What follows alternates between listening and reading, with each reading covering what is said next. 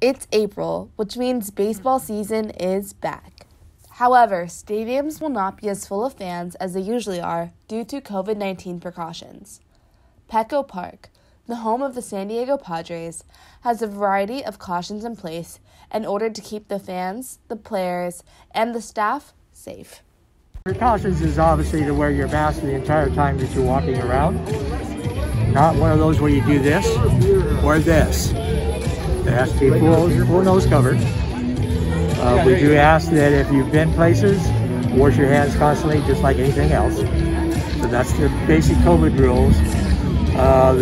Staying 6 feet apart from each individual that's in here as far as in groups. Obviously, if somebody's close to you, then you're going to be together. So it's just the typical things that are going on. Most people, once that you're in here, if you're eating food, you don't have to have the mask on or straw through your mask, obviously. So there's some common sense rules here. We're going to try to be very relaxed as far as if they're eating and drinking, then yeah, we're not going to pay that. But if you're moving around and walking around, now you got to have your mask on. The seating at Petco Park this season is socially distanced. Only seats that do not have covers on them are allowed to be sat in. This ensures that fans will be at least 6 feet apart from other parties.